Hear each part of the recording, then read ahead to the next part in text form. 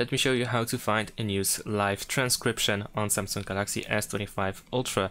So the first thing that we can do is go to settings, scroll all the way down and go to accessibility. And then over here, if you go to hearing enhancements, you will find live transcribe option here. Then we can go to open live transcribe.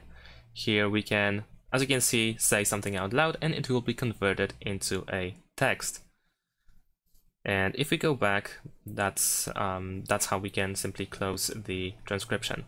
In addition to that, you can add the live transcribe button to quick settings. So let's open quick settings and then tap on this pen icon in the top right corner, press edit, and over here in available buttons you should be able to find live transcribe button here. After you add it, press done twice in the top right corner. And there we go. This is how we can also quickly access live transcription.